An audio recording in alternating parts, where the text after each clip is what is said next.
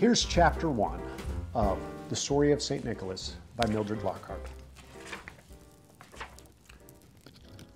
Book 1, The Story of St. Nicholas, Chapter 1, The Wonderful World of St. Nicholas. Nicholas stood by the front door of his home and looked down at the shining blue waters of Patara Bay. Then he ran to the back of the house and looked eagerly up the steep mountain path. But there was no sign of his Uncle John. The work at the house of Thaddeus was taking a long time. He scuffed impatiently as he walked once more to the front of the house. There he could see Thaddeus's silk ship anchored far out near the harbor mouth. Nick was to take important papers to the ship when his uncle returned with them. The silk ship, like all ships in the harbor, was being made ready for the first spring sailing. Everyone in Patara was busy, everyone but Nick, and he longed to be helping.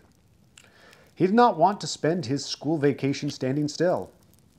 "Anya," he called to his uncle's housekeeper, "what can be keeping Uncle John?" Anya made no answer, so Nick called again.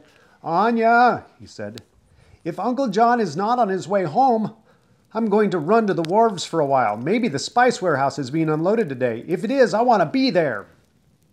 He tramped around the side of the house. Still no answer from Anya, but he could hear her broom thumping near the door as he looked again along the rocky path that curved sharply up the pine-covered mountain. High in a clearing, about a mile beyond, stood the sprawling but weather-beaten house of Thaddeus. His family had once been rich and noble, and the people of Patara still looked upon him as a nobleman, although now he had little money. The big house had once been elegant, but now it was bare and shabby. All the money that Thaddeus had, he had put into the cargo of the silk ship, and he had borrowed money from moneylenders beside. If the silk cargo brought a good price, Thaddeus could pay his debts and provide comfortably for his frail wife and their 3 little girls. But if the ship should be lost at sea or captured by pirates, he would never recover his fortune. As Nick stood thinking, he heard the far-off jingle of bells. A donkey train was coming down the mountain road. Anya heard the sound too and ran outdoors, not stopping to throw down her broom. "4 donkey trains have passed within these last 2 days, she said, peering up the road. These days before spring sailings always brought a number of donkey trains from lands beyond the mountains, laden with goods to be shipped from Patara. The usual donkey train passed through only twice a month, going to Patara and then eastward to the city of Myra. Soon the little brown beast, carrying bulging packs of richly woven rugs, rounded the bend. From habit, the lead donkey headed for Uncle John's well, and Anya and Nick hurried to draw water. Before the donkey could drink, however, the driver turned him away. "Do not trouble to draw water," he said. "We're in haste. The animals drank at the nobleman's well." Nicholas watched the donkeys go, wanting to run down the dusty road to the wharves with them. "Why do those papers have to go to the silk ship today?" he asked impatiently. "It is too early for ships to leave. Just as winter turns into spring, there are often windstorms that can wreck a ship, and pirates will be waiting for the first to venture out. Surely Thaddeus's ship will not be sailing yet." Anya's mouth closed grimly. "As soon as the papers are ready, the ship will sail," she answered. "Rome and silk merchants pay high prices for the first shipload to reach them in the spring. They cannot be sure when more will arrive. With storms and pirates—" She went indoors and flailed her broom at a speck on the rafter. Nick followed to listen as she went on. "That raw silk came all the way from China to the looms on the island of Kos. Then it came to Patara, and now it goes on to Rome.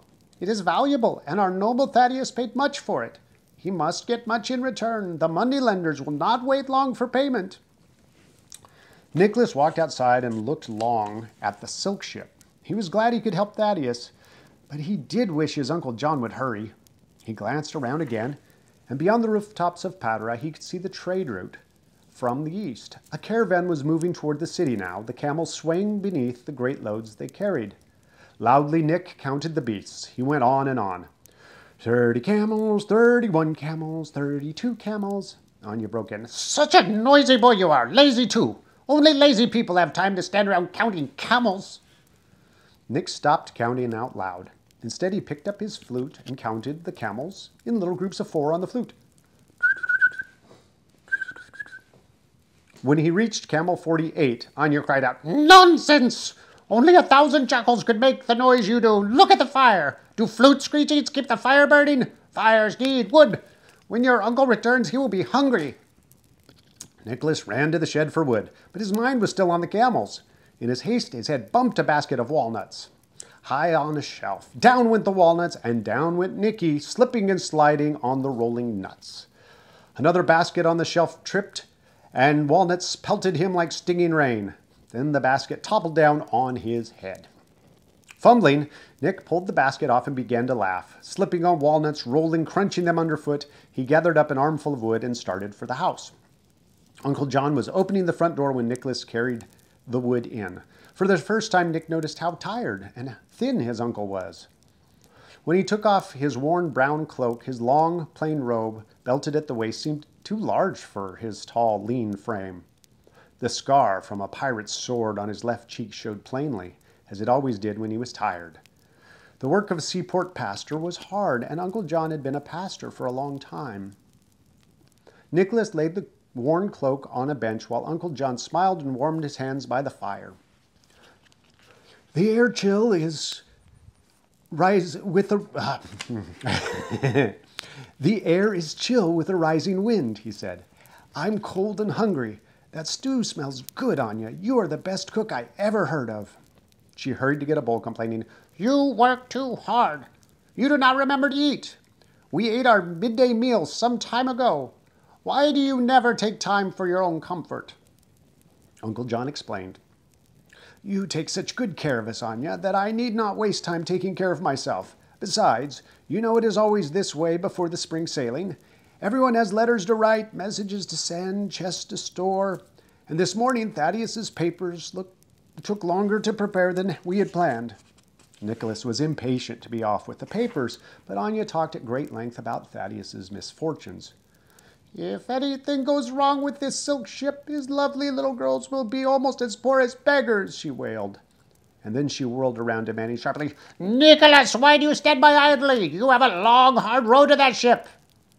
Nick laughed. I'll go as soon as I get the papers from Uncle John, but he hasn't been able to give them to me. Uncle John turned and took a roll of papers from his robes. Here you are. Run along with them now. Turn them well, Anya called as Nick left the house. Nicholas waved in reply and ran downhill toward the wharf, where their small boat was tied. When he reached the rowboat, he noticed a sharp wind from the sea. Hoping it would get no worse, he fastened the roll of papers securely in his tunic and shoved off. He rowed with long, sure strokes as straight as he could toward the distant silk ship. Already its sails were being hoisted to catch the wind. How rough the bay was growing! Waves rolled in from the sea. As Nicholas pulled sturdily past a big Roman grain ship, spray stung his eyes. He pulled on past a Greek ship, and a Spanish, and an Egyptian. Everywhere seamen were fastening down whatever might be swept away in a wind and preparing to leave the ship. All around, small boats were pulling to the shore with other seamen. They nearly always camped on shore when they were in a port. Some sailors cupped their hands and shouted to him through the whipping wind, Go back! Windstorm coming!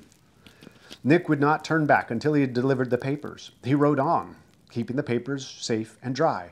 Then finally he saw that 2 seamen were putting out from the silk ship in a rowboat to meet him. With relief, he rowed on until the 2 small boats met. Then he turned over the papers. A good voyage, he called as they parted. On his way back, Nicholas battled a gale that blew wilder every moment. Water sloshed on his feet as he steered past an Egyptian ship. Wind screamed from the sea, and his boat scudded toward dangerous rocks. He pulled as hard as he could, and even then barely missed them. Not another small boat was in sight now. Nick felt small and alone, pulling for shore in his lone little boat among the big silent ships. He was drenched and very tired when at last he managed to reach the wharf.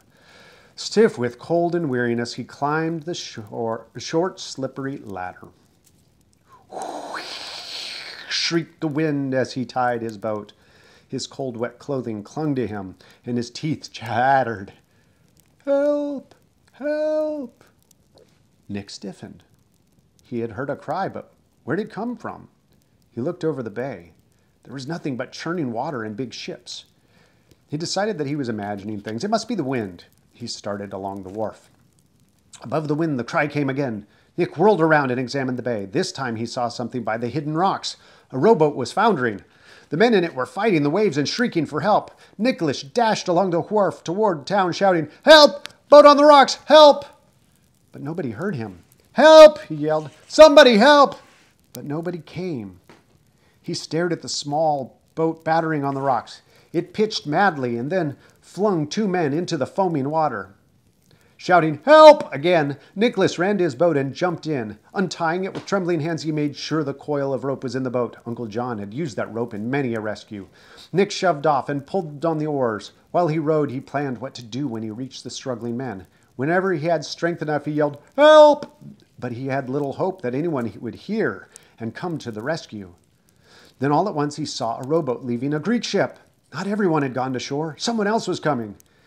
But Nick was the first to reach the wreck. Wind and waves pounded his boat, almost dashing it on the rocks.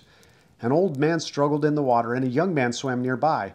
Nick braced himself and threw the rope. The old man missed it, clutching the air desperately, but the young man caught it. Clinging to the rope, the young man was able to reach the older man and keep him afloat.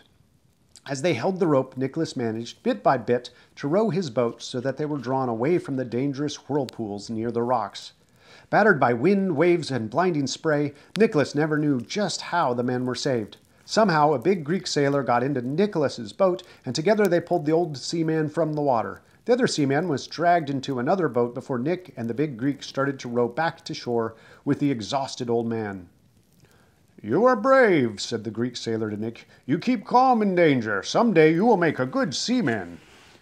Nick smiled but made no answer. He was too tired to talk.